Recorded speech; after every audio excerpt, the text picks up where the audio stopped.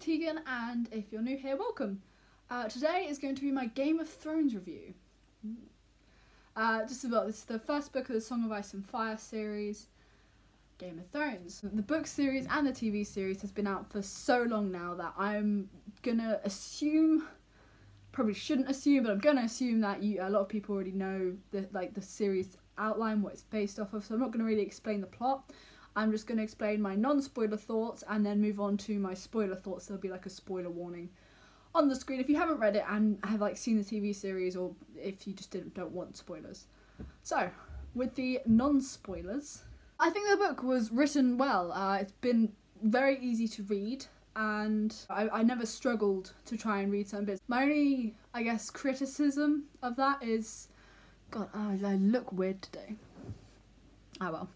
My only criticism to that is that some of the names are just really hard to pronounce unless you've seen the TV series, so you already have the idea. I have watched the TV series up to season 7, not for any particular standpoint that I refuse to watch season 8. I just was working when season 8 came out and I haven't had a chance to watch it since. Me and my dad are actually re-watching the series right now. We're halfway through season 1, so we're probably going to get onto it and I'll eventually see season 8.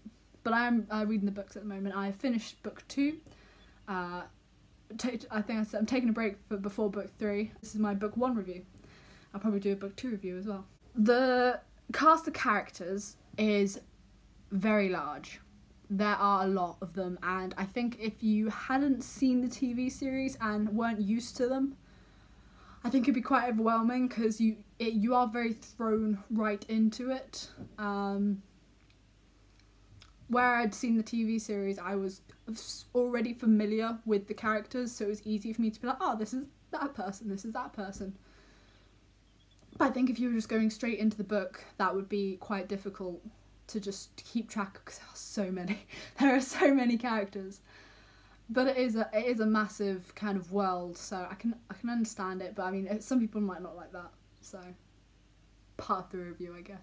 One thing I would definitely give George R.R. Martin is that his backstory, what he thought out of these characters, how far he thought back, the history and everything, it's very well done. I think I was watching an interview with him, and he said about how he basically did a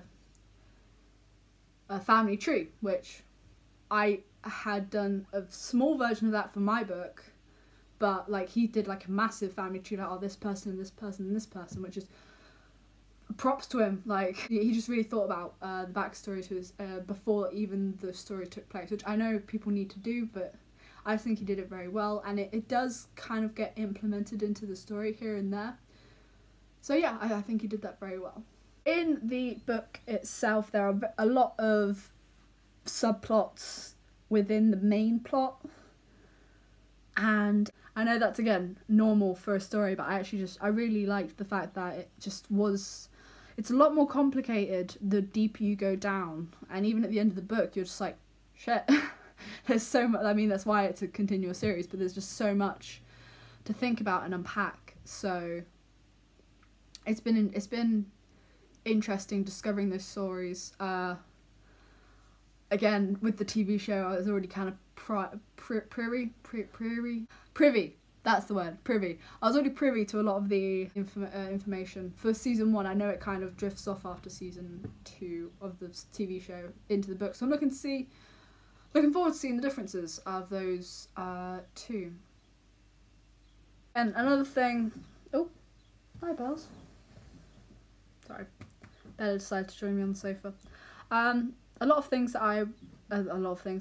thing I can really give Martin is that he, with his series, definitely gave a facelift. He changed fantasy for the kind of for now. He's definitely, what he wrote and how big it became is kind of like Tolkien, even though I haven't read Lord of the Rings. It's on the list. It will be read, just not right now. But yeah, like from the kind of, I don't know, what am I trying to say? A lot has changed since Game of Thrones came out, since it's become popular, and I don't think it's necessarily bad. I think it's quite good. it kind of gives fantasy a bit of a boost again, which is, you know, can't be bad. You know, everyone knows Game of Thrones, whether it's from TV show or from the books, and you know, I think if you like epic fantasies, and if you don't mind a bit of bloodshed, I guess, just a little bit, just a little bit. No, you know, I think it's always a good thing to try and see if you enjoy it. There are certain aspects of the book which I'm about to go into, but they are spoilers. So I'll talk about them in a minute. But there are definitely aspects of the book that I just didn't get on with. Certain parts that made me very uncomfortable to read, and yeah, I guess we'll move on to the spoilers aspect right now. So, I had issues with Daenerys' story arc in this book. Mostly because I don't like the fact that there was such a focus on a 13-year-old getting raped repeatedly and eventually saying, like, for no change of action from her husband's part, from Drogo, did she ever, so now she's saying, like, oh, I love him. Why? Why would you? I don't... The fact that it goes, like, also just the rape scenes go on pages and pages, and it makes me uncomfortable. The fact that she's 13... Then she gets pregnant, and she loves him all of a sudden, and sad when he dies, and I just don't understand it, and I don't believe it. And I understand that George R.R. Martin was like, I want it to be realistic to the time, like the time, I mean, it's fantasy, but fine, he wanted it to be kind of like medieval. That was normal back then, you know, the very young marrying the creepily old. The thing is, with the TV series, they make, which is what kind of, I watched the TV show, and when I saw Daenerys' character, let's put a picture here, I was thinking she's what, 18, maybe 19, maybe even 20, and Drogo's character looked about in his mid-20s to maybe nearly 30, which is still kind of weird, but it's more acceptable. Not when she's 13, she turns 14 in the book, not when she's 13, it creeps me out, it made me uncomfortable, and the fact that the detail of what happened to her goes on for pages and pages and pages. Like, everybody knows rape is bad. I don't need that much detail. But it's not my book. It's just something that made me very uncomfortable, and a lot of the times when I had to try and skip through it. I mean, I read it, but I didn't focus on it, I guess. It made me uncomfortable, and I didn't like it. That was my major gripe with the book. Moving on, Sansa, a little bitch. Again, she's like 14, 13. Oh no, I think she's like 11. But God, they make her character so unlikable at the start of the book. Like, as much as, you know, as the book goes on and Joffrey starts to be a dick, I just really couldn't get on. Or am I talking about book 2 now? I don't know. Joffrey is a dick, everyone knows that, but let me think. Sansa's character was really hard to like, and when bad stuff starts to happen to her, makes it harder for me to be like, oh, poor you, because I'm like, well, you were a bit of a dick back then towards your sister, you were being an asshole towards your father, poor Ned. You know, they make her more likeable in the TV show, but still, Sansa was hard to like, very much so. Arya, on the other hand, she's 9 in the books, and she is amazing. Like, must say I have a bit of a soft spot for tomboys, but my God, she has her kiddish moments, and I guess this is something that I find it hard to kind of forgive Sansa for, is that Arya's 8 or 9, I think she's 9. Arya's 9 years old, and you know, when she has her kiddish outbursts, because her character's likeable, I'm like, oh, it's annoying, but, you know, you're a kid, fair enough. Whereas Sansa's just so unlikable. I'm hoping that she gets major character developments. I mean, she has had character developments, and God, she's just... I feel like I'm gonna like her more throughout, but it was very difficult to like her in the first book. With Catelyn's story, I got really bored. Not that boring things were happening to her, just reading those sections, I wasn't excited to read it. So, yeah, I wasn't excited to read Catelyn's story. As cool things were happening to her, maybe it's just me and with the way that was written, but yeah, Catelyn was just kind of meh.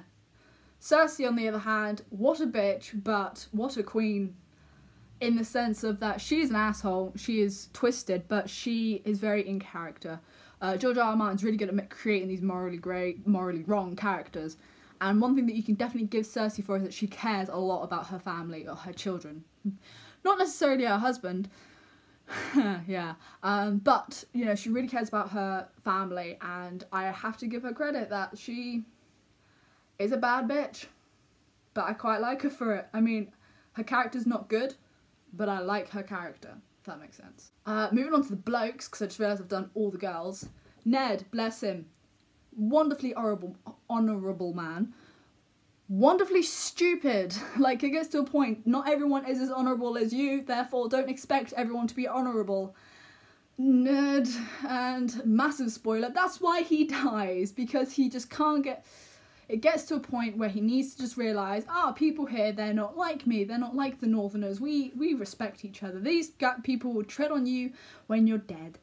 And now he's dead because of all that, and it is purely based on his stupidity, which is so frustrating. I'm running out of time for this video because of YouTube. Thanks, YouTube. Quickfire. Robert, good old king, but bit of a knob. He wasn't the worst character.